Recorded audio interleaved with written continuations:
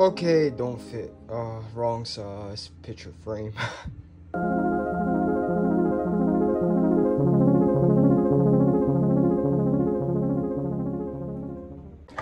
6 months later, we will be looking at my first short film called Sun. Enjoy. Okay, we ready? Alright, you got the snacks? Snacks? Okay. Drinks? Alright, thank you. And surround sound system. Alright, you are great. Now we are ready to begin.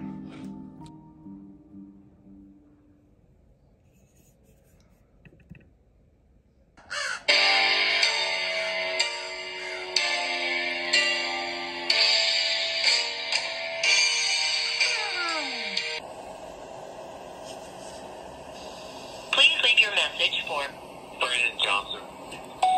Hey man.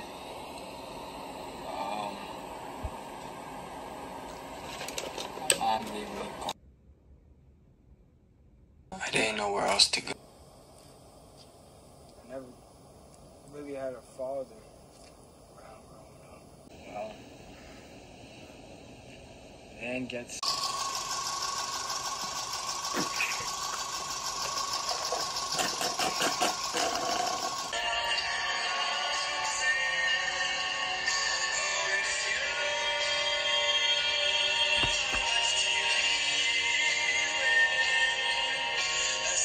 Okay, so the first thing I'm gonna talk about is how I wrote the script.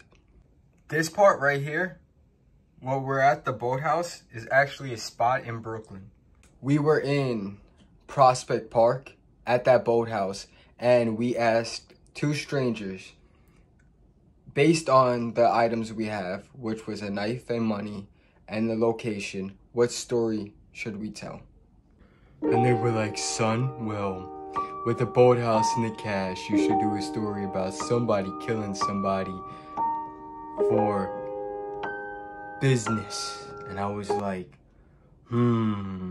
we got this. So this fella and I just improv'd for a couple of scenes, and then we finally got a story structured out where his dad kills my dad, and I'm there to get some type of revenge. After that was all said and done, I had this camera and a tripod. And I had myself and no other team to help me do this. So I was like, what can I do to add on to this scene because I like it? So I looked out the window and I thought to myself, if I'm going to potentially hurt someone like I did in that improv scene, what would a day in the life of that character be like? And why was he pushed to do the things he did? So I got out the camera and I shot a whole film, 16 and something minutes long. Let's see, 16 and 46 seconds long. And I want you guys, if you have an idea, no matter what, no matter how limited your crew is or your equipment, go out there and shoot that thing because you are gonna learn so much. And that's what I'm gonna tell you next. The first thing I learned was that you cannot let anything limit you. If you have a story, tell it. Sometimes you can plan, but sometimes you should just shoot it guerrilla style and go out there and capture it and piece it together after. Do not procrastinate. Sometimes that will push you to make something never happen.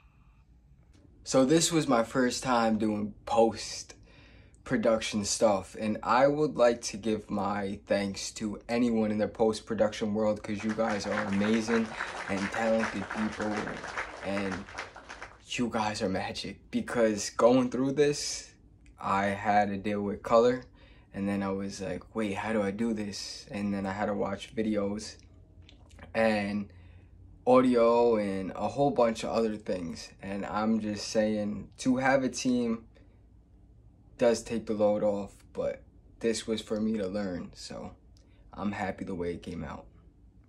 Do I see this as a potential feature film? I do. There's so much I can build around these two characters and the world that they are in and how their family gets affected by these decisions. So yeah. As far as acting and character goes, there's so much I learned about this in the process I took on to get those emotions and to get the story out. First off, I want to say I went really deep on this process, and I thought, okay, somebody killed my father, and killing off my parents made me have sleepless nights. I'm talking about nights where I couldn't sleep. I was rolling around. I had really crazy anxiety where I started picking at my skin because I was like, okay, my parents just died.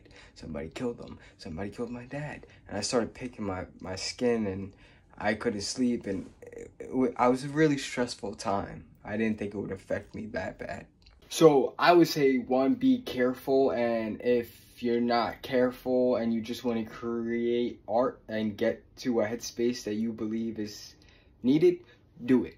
Because I commend artists for that. We step in to our own wounds and we pour salt on them and we just rip them open even more for ourselves and to give the world something of us, you know?